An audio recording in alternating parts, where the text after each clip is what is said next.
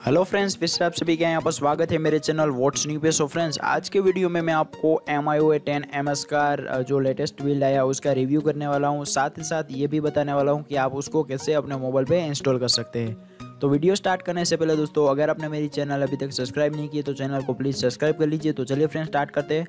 जैसे कि दोस्तों आप देख ही सकते हैं MIUI 10 का जो लेटेस्ट बिल्ड है 8.10.18 उसका MS वर्जन जो वो रिलीज़ हो गया है। इसके लिंक जो आपको डिस्क्रिप्शन में मिल जाएंगी। अगर जो आपके मोबाइल के लिए अवेलेबल होगी तो आप वहां से डाउनलोड कर लेना, वरना उसकी जो ऑफिशियल लिंक है, ऑफिशियल साइट है, वहां जाके भी आप इसको कर सकते हैं। तो दोस्तों इस पर वोल्टे वगैरह जो वर्किंग है आप देख ही सकते हैं। यहाँ पर मेरा जो कॉल है वो कनेक्ट हो गया है। उसके बाद दोस्तों हम कैमरा की बात करें तो कैमरा में आपको जो 4K HD रिकॉर्डिंग का ऑप्शन है वो भी मिल जाता है, और कई मोबाइल में पोर्ट्रेट मोड का भी ऑप्शन मिल जाता है। तो यहाँ पर मैं आपको दिखा देता हूँ, जिस भी मोबाइल पे 4K रिकॉर्डिंग का ऑप्शन नहीं है यहाँ पर 4K रिकॉर्डिंग भी ऐड की गई है। उसके बाद दोस्तों फिंगरप्रिंट की बात करें, फेस डेटा की बात करें तो सभी मोबाइल में फेस डेटा अवेलेबल नहीं होगा। कुछ ही डिवाइस में जो है वो फेस डेटा आपको देखने को मिलेगा। तो आप देख सकते हैं मैंने यहाँ पर फिंगरप्रिंट जो है वो ऐड किया हुआ है।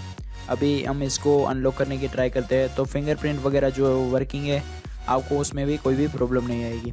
उसके बाद दोस्तों इसमें आपको GApps वगैरह जो प्री इंस्टॉल मिल जाता है, तो आपको कोई भी प्रॉब्लम नहीं आएगी, इसको इंस्टॉल नहीं करना पड़ेगा।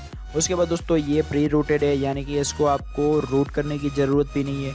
ये सिमिलर टू जो MIUI Pro है वैसा ये ROM है। आपको इसमें कोई भी थर्ड पार्टी ऐप नहीं मिलेगा, कोई भी बॉटवेयर नहीं मिलेगा। उसके बाद दोस्तों इसमें आप थर्ड पार्टी थीम को भी अप्लाई कर सकते हैं। कोई भी थर्ड पार्टी थीम है उसको आप इसमें आसानी से इंस्टॉल कर सकते हैं। सिर्फ आपको इंपोर्ट करना है तो वो थीम जो है वो चलने लगेगी। तो अभी दोस्तों मैं आपको ये दिखा देता हूँ इसको कैसे आपने फ्लैश करना है, कैसे इंस्टॉल करना है। तो सबसे पहले तो दोस्तों आपको फाइल डाउनलोड कर लेनी है। MIUI MS की जो फाइल है उसको डाउनलोड करना है। उसी के साथ आपको लेजी फ्लैशर की भी फाइल डाउनलोड कर लेनी है। अगर दोस्तों आपको वहाँ पर लिंक नहीं मिलती है तो आप ऑफिशियल साइट जो कि डिस्क्रिप्शन में आपको मिल जाएंगी, वहाँ जाके भी डाउनलोड कर सकते हैं। तो चलिए फ्रेंड्स, हमारे जो मोबाइल है उसको हम रिबूट टू रिकवरी कर लेते हैं। अभी दोस्तों सबसे पहले तो आपका जो डेटा है उसको बैकअप कर लेना है, यानी कि व्हाट्सअप है, फेसबुक है, आपका जो भी डेटा है उसको बैकअप कर लेना है। उसके बाद दोस्तों वाइप पे क्लिक करना है, एडवांस पे क्लिक करना है। डेलविक सिस्टम डेटा कैच और वेंडर को हमने जो स्वाइप करके फ्लैश कर देना है। अभी दोस्तों इतना हो जाने के बाद अभी आपको क्या करना है, इंस्टॉल पे क्लिक करना है, और जो हमने MIUI MS की जो फाइल डाउनलोड की है उसको सिलेक्ट करना है। उसके बाद ऐड जिप करना है, और हमारी जो लेजी फ्लैशर की फाइल है उसको भी सिलेक्ट करके यहाँ से स्वाइप कर देना है। यानी कि ये दोनों फाइलें जो फ्लैश होना स्टार्ट हो गई है। अभी दोस्तों आपको सिंपली थोड़ी देर तक वेट करना है, जब तक ये कंप्लीट नहीं हो जाता। आपको रुक जाना है, कुछ भी नहीं करना है। अपना जो मोबाइल है उसको साइड में रख देना है, उसको स्विच ऑफ भी नहीं करना है, और पावर जो रिस्टार्ट भी नहीं करना है। तो दोस्तों हमारी जो ROM है वो फ्लैश हो गई है। अभी दोस्तों आप डायरेक्टली रिबूट टू सिस्टम कर सकते हैं, यानी कि हमारी जो सिस्टम है वो भी MIUI MS में बूट होगी। अभी दोस्तों यहाँ पर आपके मोबाइल पे सिर्फ MI का लोगो आएगा। उसके बाद पावर बाय एंड्रॉयड का जो एनिमेशन है एंड्रॉयड का वो आ जाएगा। अगर दोस्तों वैसा नहीं आता है, इसका मतलब ये है कि आपने ROM जो है वो ठीक से इंस्टॉल नहीं की है। तो ये 2 बार जो है वो रिस्टार्ट होगा, आप देख सकते हैं। दूसरी बार MI का लोगो आ गया है। अभी थोड़ी देर में एंड्रॉयड का जो एनिमेशन है वो आ जाएगा। इसका मतलब ये है कि हमारा जो मोबाइल है वो सही से वर्क कर रहा है।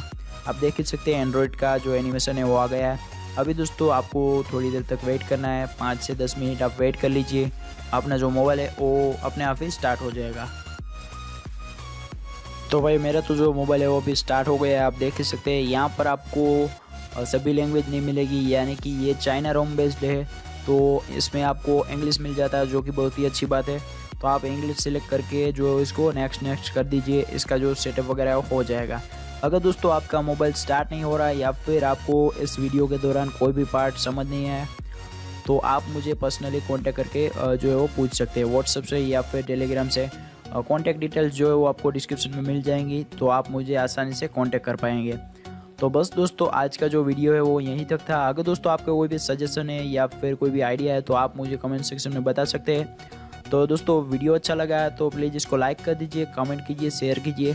साथ ही साथ दोस्तों अगर आप मेरे चैनल पे पहली बार आए तो चैनल को प्लीज़ सब्सक्राइब भी कर लेना।